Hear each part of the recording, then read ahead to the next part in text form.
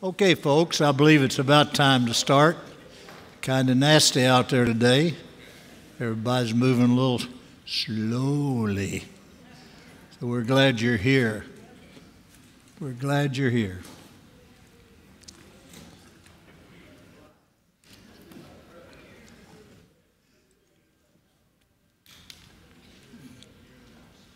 Please remember me this week as I go to West Virginia to do my brother's funeral. That funeral will be on Thursday at 2 o'clock. And I just simply want you to, more than anything, pray for my safety and travel as we drive there. I don't know what the weather's like in West Virginia, but at this time of the year, it's probably pretty nasty. So just pray for my son's flying in to go with me. I don't know whether I told you that or not. That decision. And that was his decision, by the way. But I didn't discourage it. He doesn't know it yet, but he'll be the primary driver. Yeah, he probably does. Others of our church family we need to pray for. There's a prayer list that comes out every Wednesday night. We've had so many folks recently who have been in the hospital with COVID and heart attacks and other illnesses. Just remember to pray for the folks you know about what's taking place in their life. And God will bless you as well as them. All right, let's look at let me make a couple at the top of your review sheet. You see it? March the 11th, New Beginnings. Now that's a celebration for senior adults that's going to take place right here in this room. Fried chicken dinner, I believe it's $10, the cost of the meal. And we're going to get a preview on the screens of what the auditorium looks like on the inside. And so that will be a good thing for us. So remember that. That starts at 11 o'clock on March the 11th, 11/11. So come on and let's have a good time together. March the 21st is when we move back into the LMA. Hip, hip, hooray. And when we move back into the LMA, we'll have the couples classes will be meeting in here. Ladies classes will be meeting over there in that area. Men will be meeting back there, and then in room, I believe it's 216 on the first floor of the LMA. And so we'll have those classes, those 4 classes, as we move back into our 2 worship services, 9 o'clock and 10:45, I believe. Our worship service will be at the late 10:45 because I chose for us, with very little complication, for that we would rather have Sunday school at 9 o'clock rather than 10:45. So that's where we are. All right. Now, one other that you need to write in, it'll be on yours next week.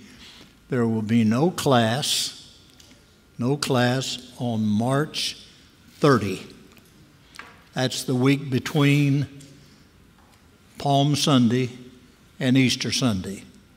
There'll be no class that week. The reason being, I'm going to go see my kids. And so it's that simple with me. So I will just not meet that time rather than me bringing in a substitute and messing up what you already know.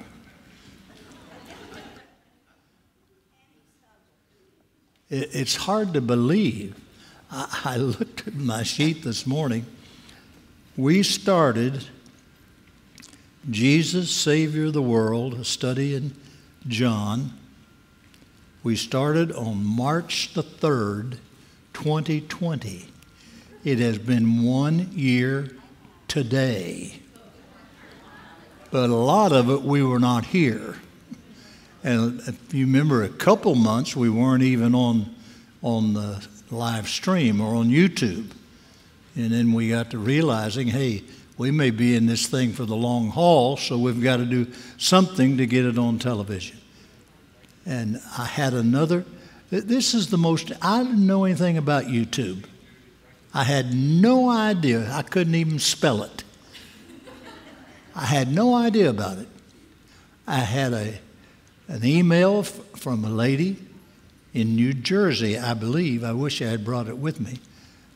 And she said, I used to go to Broadmoor Baptist Church, moved out of town. I have been watching your Tuesday studies. Can you send me the review sheets? So that's a review sheet request from there, from Virginia, from the Cayman Islands, from California. You're famous. Here I am. Here's Johnny. Okay, folks. Let's get down to business. Okay, matching. John 17, F. It is the longest prayer of Jesus on record. Number 2, the hour, H, has come. Do you remember when Jesus said, mine hour has not come for the first time? He said it to his mother in Cana of Galilee. She said, they have no wine. Jesus said, woman, what have I to do with thee? Mine hour is not yet come. And then Mary did the strangest thing. She turned and said to the servants, whatever he tells you to do, do it. There were set there 6 water pots, after the manner of the purifying of the Jews, containing about 20 gallons apiece. You remember the story of Cana of Galilee. So his time now has come. Number 3, the hour of glory, J, 17:1. 17:1. The hour of power, A, 17:2.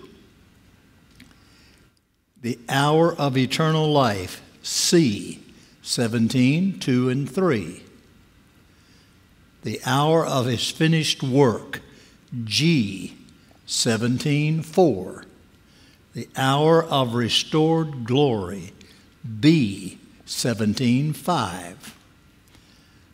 Number 8, the cross, D, is Christ glory. Now, that's going to be hard for us to understand. When we get to it and see what is happening to him on the cross, it'll be hard for us to understand. This is his glory. And we'll talk about that. Number 9, E, his validation, resurrection, his validation. If he had stayed in the grave, we would have no validation that he was the Christ. But he came out of the grave after 3 days, validating the fact of his death. He conquered death. The last enemy of man is death. And he conquered it for you, and he conquered it for me. And then number 10, I, exaltation. Philippians 2, he took upon himself the form of a servant, was made in the likeness of men, being found in fashion as a man, he humbled himself and became obedient unto death, even the death of the cross. Paul writes to the church at Philippi, and God hath highly exalted him and given him a name which is above every name. So, Jesus, the exalted Christ, by and through the resurrection. Eternal life is quantity and quality. Quantity, the duration is eternal. How long is eternity? Nobody has ever been able to define it. Now, Charles Spurgeon, I think I've given you this once before, but he defined it as a block of granite, 100 miles by 100 miles by 100 miles. Every 100 years, a sparrow came by and wiped away part of the granite. When that granite is wiped into dust, that will be one day in eternity. You can't even fathom that. I can't even fathom that. So, what he is trying to say is you cannot calculate eternity. That's what it is, eternal. Quality, we take on the life of God. That becomes the quality of our life, the life of God. We'll talk about that a little more this morning. Christ, former summary. He said he prays to the Father to restore him to his former glory. Number one, he revealed God to man. Number one, he revealed God to man. That's part of his former glory. Number two, he displayed his authority in his teaching and his work. Authority in his teaching and in his work. Paul reminds Theophilus of this in the book of Acts. I've recorded all that Jesus began both to do and to teach. So it's the doing and the teaching. Number three, he finished the work of redemption. He finished the work of redemption. And now he will go back to the Father and be at the right hand of the Father to make intercession for us. It is finished. I'm glad Jesus did not say, I am finished. It is finished. The battle is over. All we do is trust him by faith. Number four, the men he called would preach his word. The men he called would preach his word and keep his word.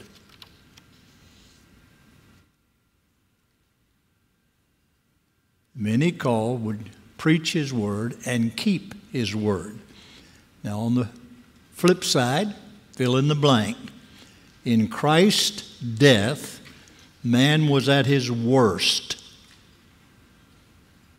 God was at his best. In Christ's death, man was at his worst, Christ at his best.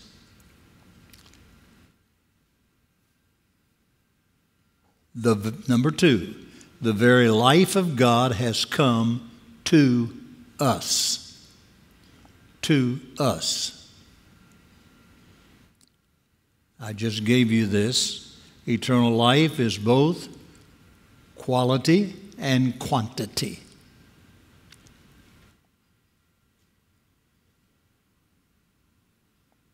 To live forever in this life would not necessarily be a good thing. To live eternally with God in heaven and those we love will be joy and peace and happiness. Number four, the Word became flesh. John chapter 1, verse 1. The Word became flesh and dwelt among us. That's the prelogue to the Gospel of John. That's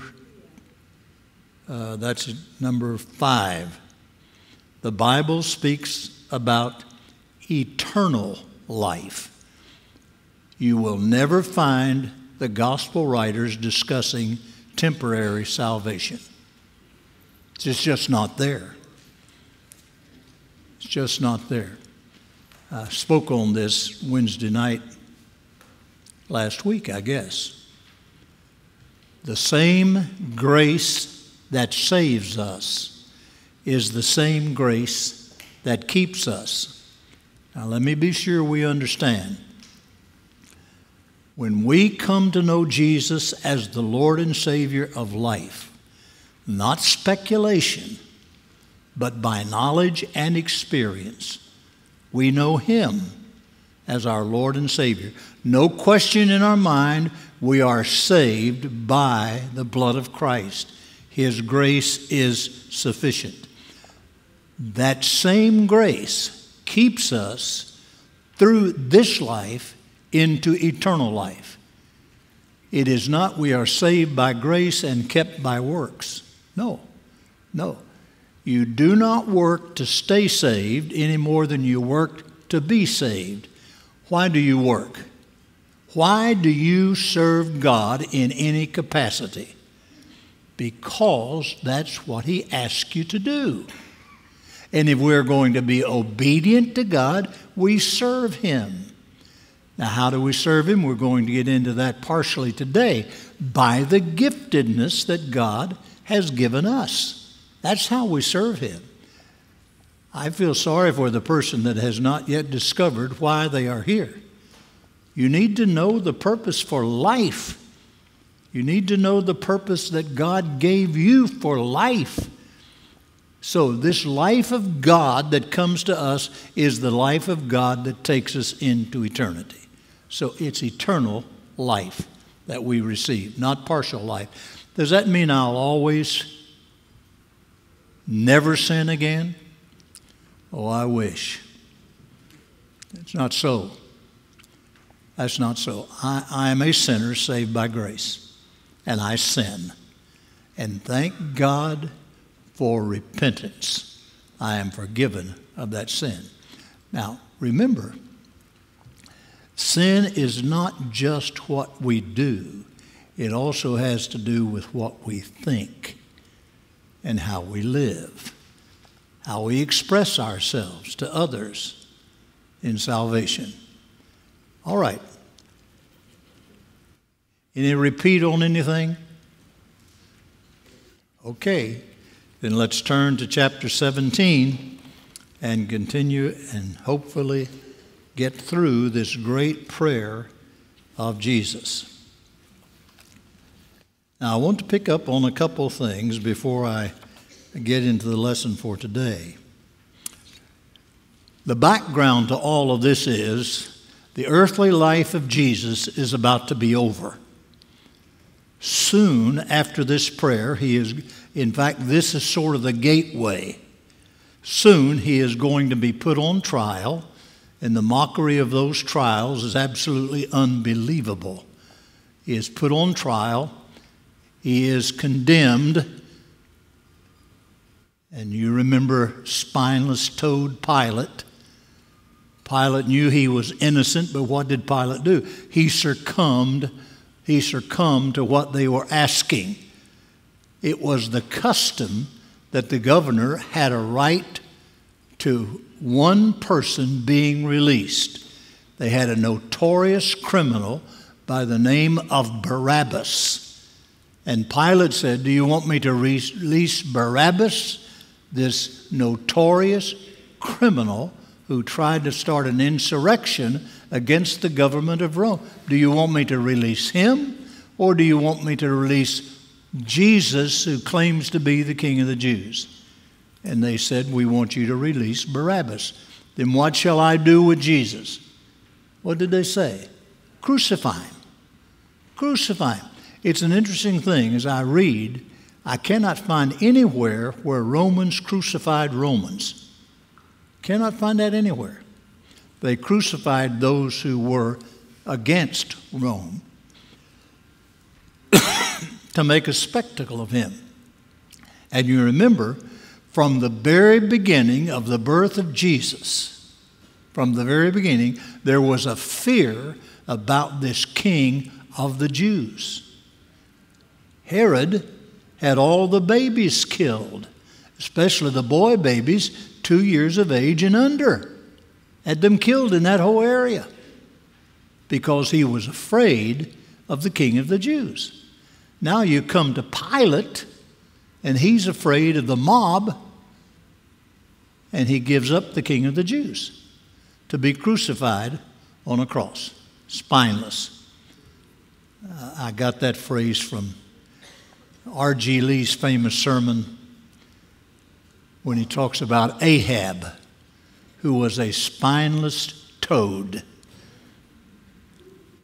Here is Pilate, a spineless toad, who knew the man was innocent, but was willing to let him be crucified. Now, what Pilate did not know is that this was God's plan all along. Jesus understood that.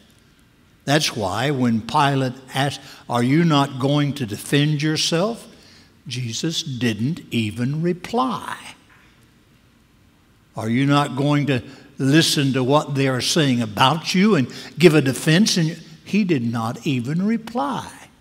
He knew something Pilate did not know. This is God's plan. I will die on a cross. I will be raised from the grave. I will ascend back to the Father. That's God's plan. And that's what he knows and what he does. So this idea, the earthly life is about over. Now, it's not unusual in the moment of death that you think the best things about the person who has died. It's not unusual. That's just simply the human nature, and that's the spiritual nature. That doesn't mean that because they did good things they're going to heaven when they die. No, good people must still be saved by the blood of Christ if they're going to heaven. If you don't know Jesus as your Lord and Savior, you're not going to heaven. If you're going to heaven, you go all the way with Jesus or you can't go. It's that simple biblically, theologically. Christ died for our sins. Now, when we know that and understand that, it all comes to bear on what happens on the cross and what happens at the borrowed tomb of Joseph of Arimathea. That's where it all transpires. So here is Pilate who imagines, and he simply is parroting, "You mean you want me to crucify your king?" And all they would cry out is, "Crucify, crucify." I have a sermon I preached, and I don't know that I've preached it here. They lost their Hosanna. Do you remember when Jesus was coming into Jerusalem? They brought the little colt, they put their garments on the colt, and they were following Jesus down the Mount of Olives, praising God with a loud voice. And here we find them. The same who cried, "Hosanna," are now crying, "Crucify, crucify." It's interesting. Then, just simply jotted down, the majesty of Jesus is realized even in the life of the Roman centurion. Matthew 27:54. Do you remember what he said? "Truly, this is the Son of God." And we'll get to that. The cross was the glory of Christ. It's also highlighted for our necessity of obedience. We are to follow him in obedience. William Barclay says, "The glory of the cross obliterated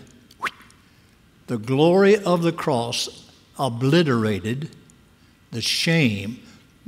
Let me back up. Rewind.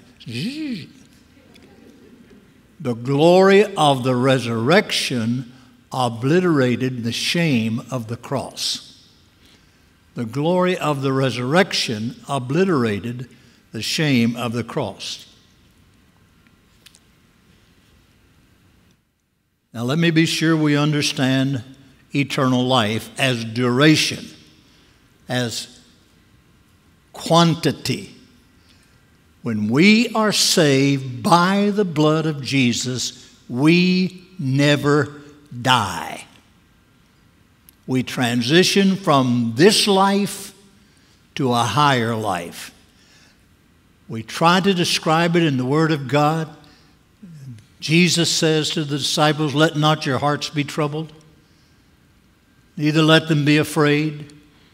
I go to prepare a place for you, and if I go, I will come again and receive you unto myself, that where I am," you remember the "I am" phrases of Jesus. "I am the bread of life. I am the light of the world. I am the resurrection and the life," and all of the "I ams." And you remember from the Old Testament, when Moses was getting ready to go down to Egypt and tell Pharaoh, "Let my people go," Moses said, "Lord, I'm not a very good speaker. Why don't you send Aaron?" God said if I wanted Aaron, I'd say Aaron, Aaron, rather than Moses, Moses. I want you to go, and I want you to make the proclamation to set my people free. Whom shall I say has sent me? What did he say? He said, I am has sent you.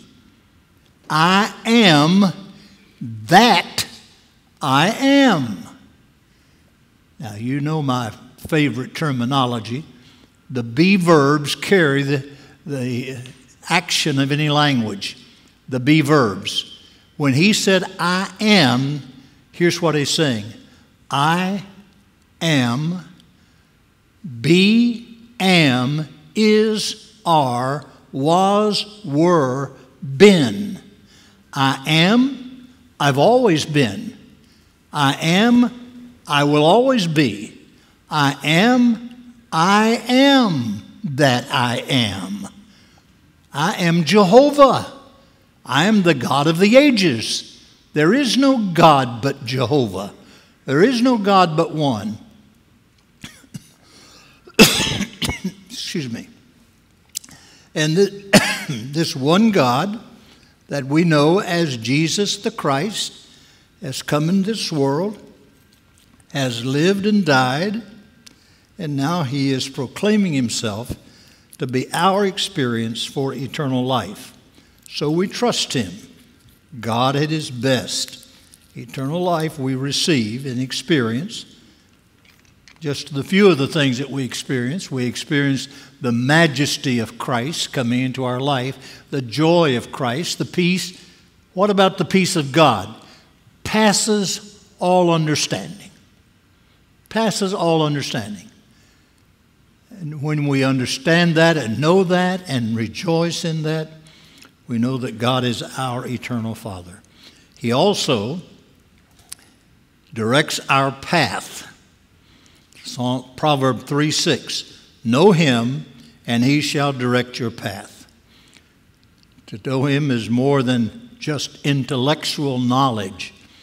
It has to do with intimate experience.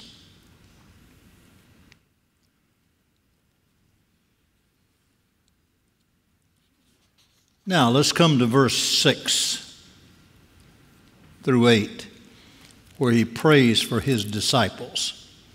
Verses 6 through 8, praying for the disciples.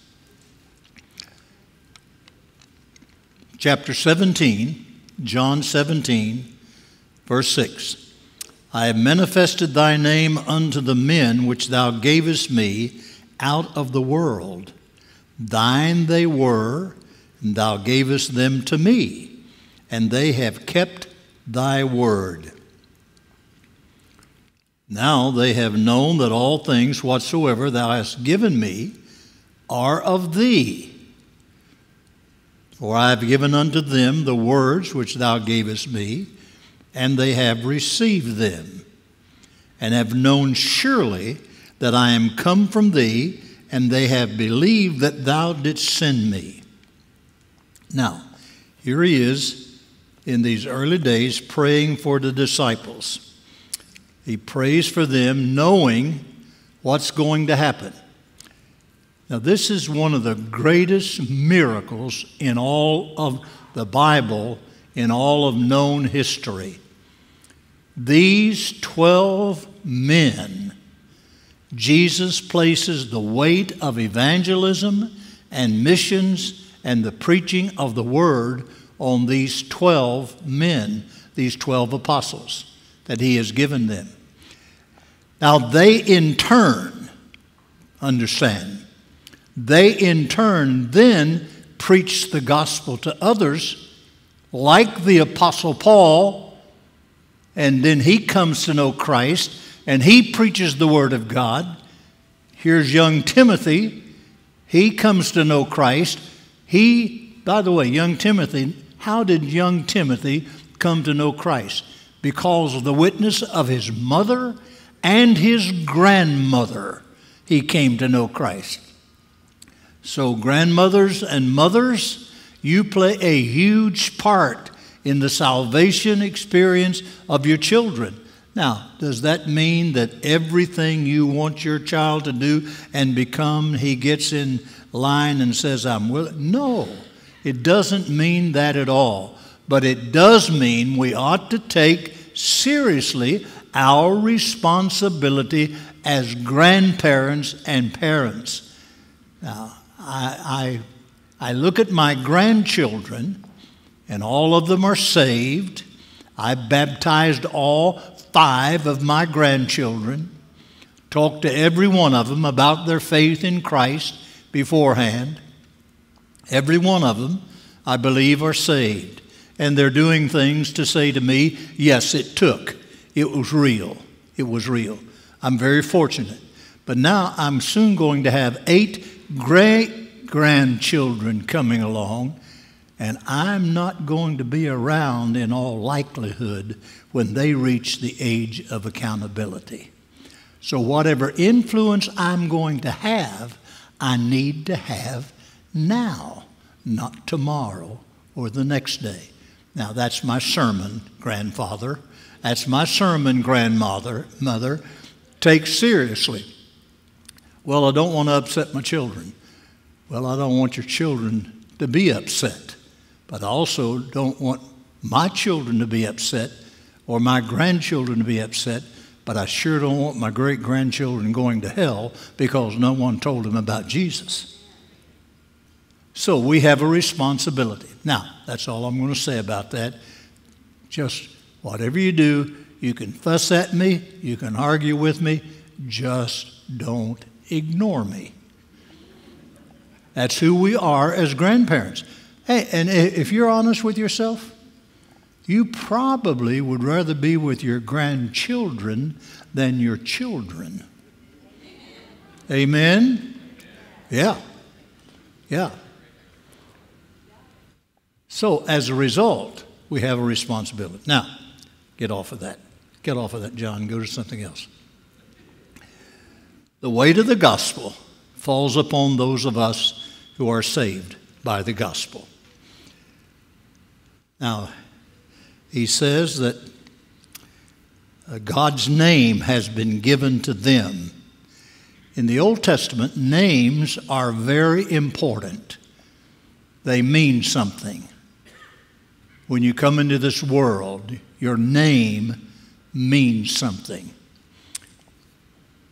You remember Jacob, the deceiver, whose name was changed to Israel after he wrestled with the angel.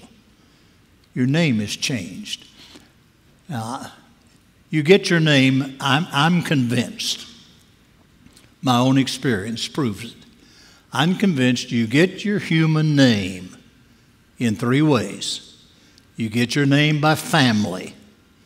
Now, that's usually a junior or a third. I've had 2 young men in my ministry who were the third of the same name, had the name of their grandfather and their father. We called them Trey. One of them was Trey, and one of them was Trip. They went with the third. So you get your name by family, junior, second, third, whatever it might be.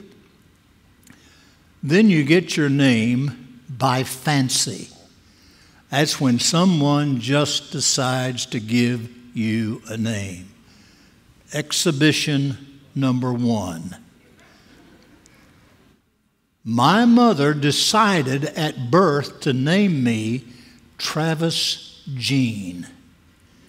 That's been my name for all of these years. And no one, including my mother, ever called me Travis or Jean.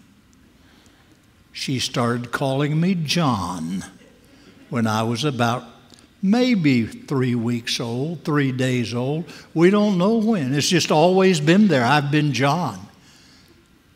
Why? Why would she name me Travis Jean? That was her fancy. She really wanted a little girl to name June Travis. Well, you can name a boy Sue, but you can't name a boy June. And so as a result, she named me Travis Jean and started calling me John. They asked her, Why did you start calling him John? Just looked like a little boy that should be called John. That was her fancy. That was her answer. That was her only answer. That's what I've been all my life. I've been John Sullivan all of my life. Yet that's never even been part of my name. I'm Travis Jean by the fancy of my mother. So you get your name. Some of you know what I'm talking about. You got your name by fancy, or you get your name by fact.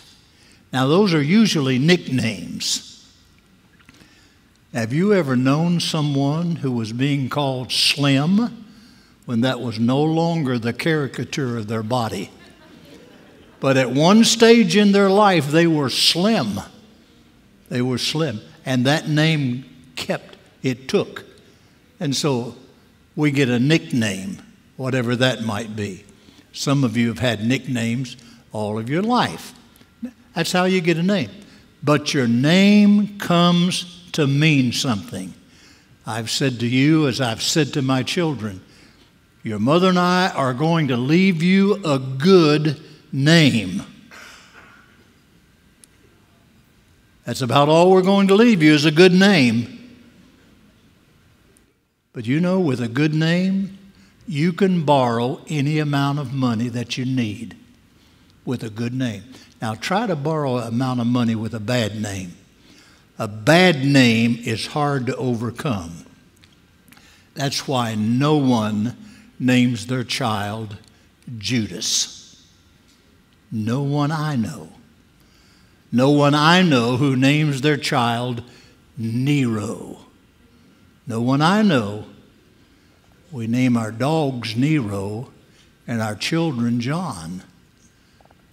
A bad name is hard to overcome. Now, it can be overcome, but it's tough. It's difficult. All right? Jesus has given the disciples. Now, he also wants us to know that in calling these men, God has gifted them with certain things. Now, I'm not going to go through all of the spiritual gift lists today. You can find that in 1 Corinthians chapter 12. You can find it in Ephesians chapter 6, I believe. You can find it in Romans 12. And I'm not sure that you're going to find all the gifts of the Spirit. For instance, there is no mention of music at any point as a gift of God. Yet who could doubt the gift of music in the life of George Beverly Shea? Who could ever doubt that? The impact he had in the Graham Crusades. So, the gifts. Let me just mention the gifts he gives to those he has called who are going to take on the work of the gospel, which we call the 12 apostles. 11 at this stage. They're going to get another one to replace Judas. The gift of salvation. The gift of salvation. It is a gift of God. We need to know that.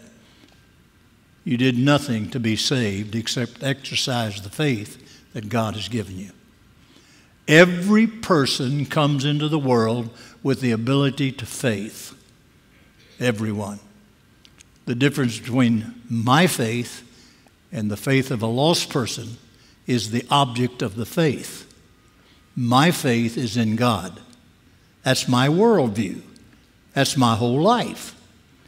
My faith.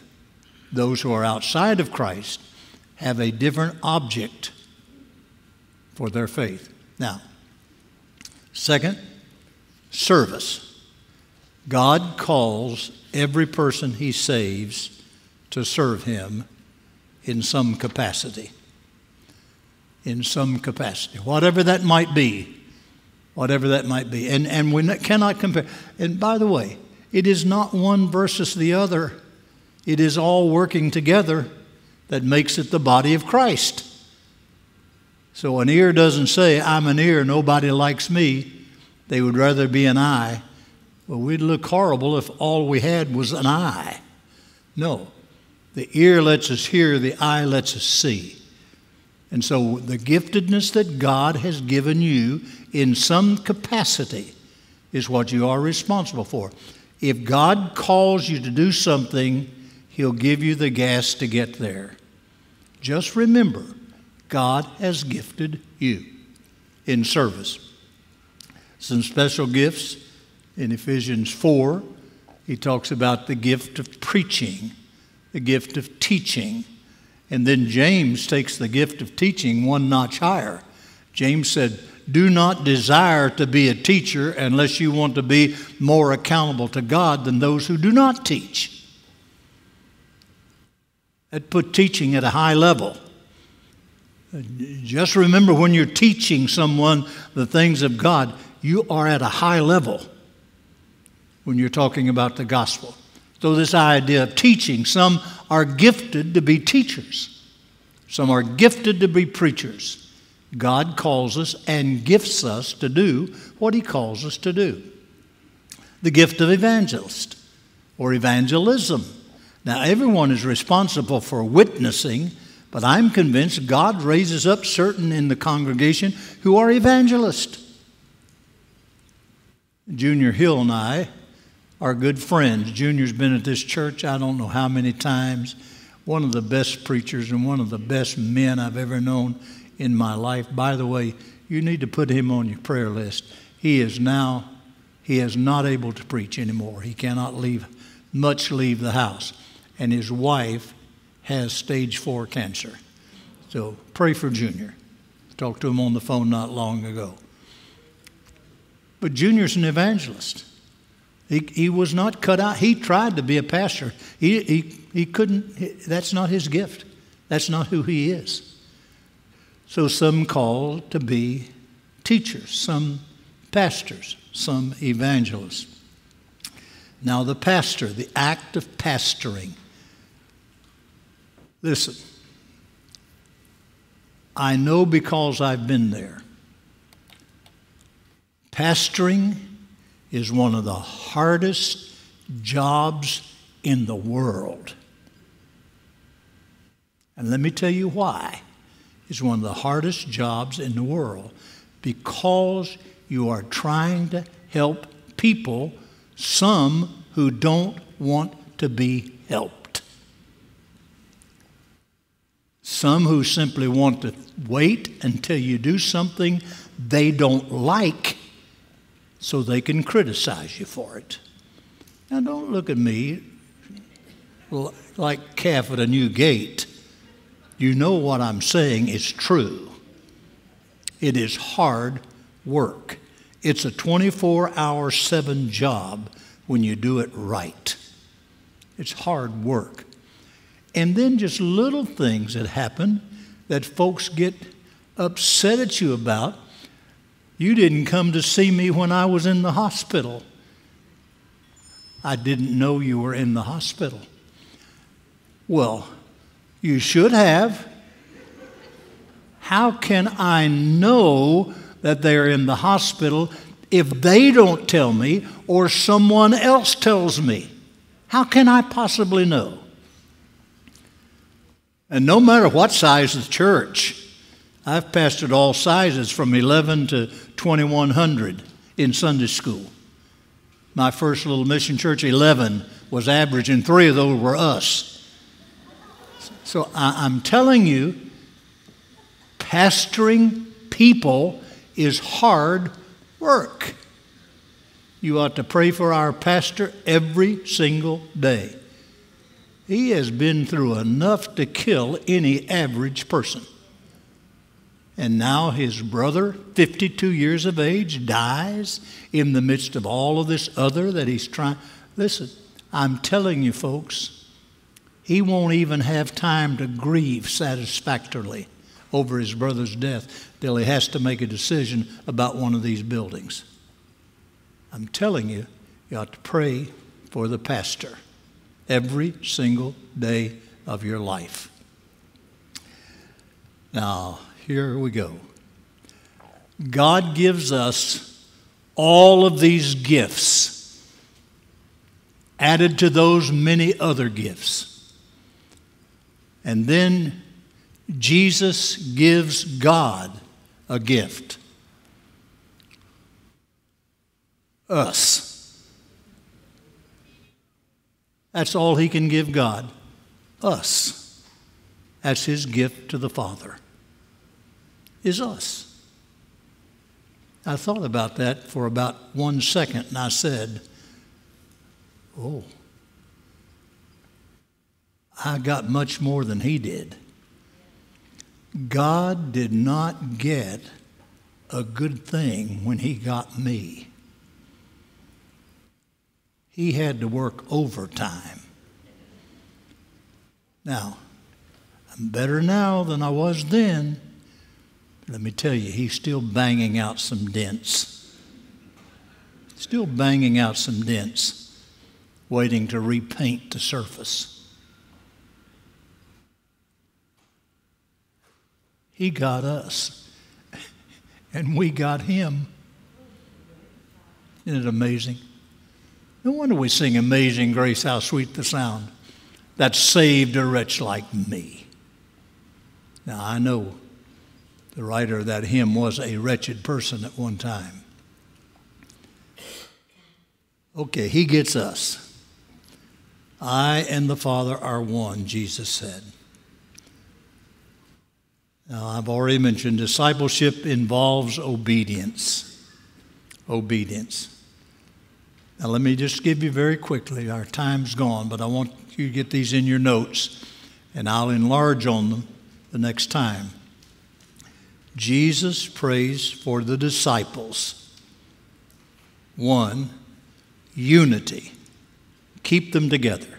Unity. Chapter 17, verses 4 through 12. 4 through 12.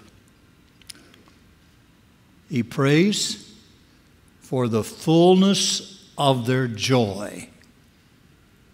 Full joy. Verse 13. He prays that God would keep them from the evil one.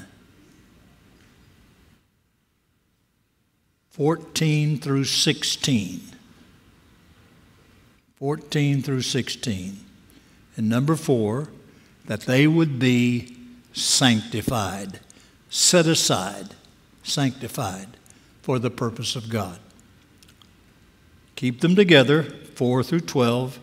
Fullness of joy, verse 13.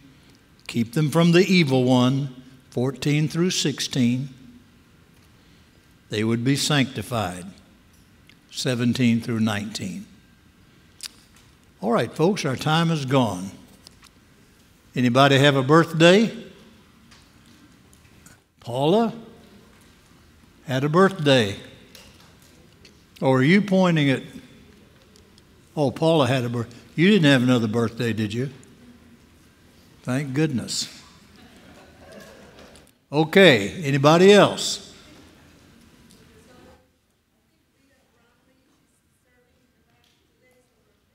Who? Okay. Wonder if somebody could run around there and get her real fast. Ken, can you run around there real fast and get Rita Browning to come in here? Or Dwayne? Dwayne? Chef, would you ask Rita to come in here? We'll surprise her.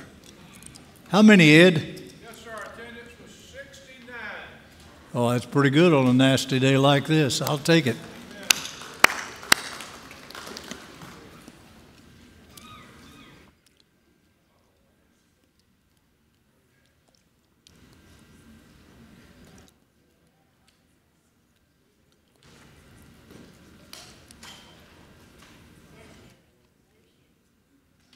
Happy birthday to you.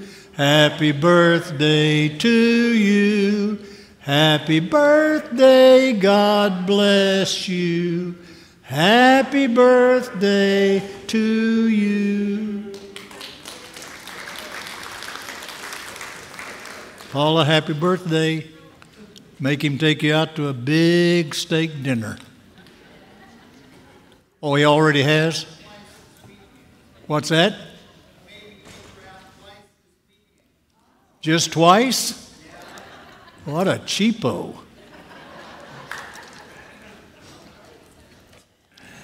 All right, let's pray. Bless the food and you'll be dismissed.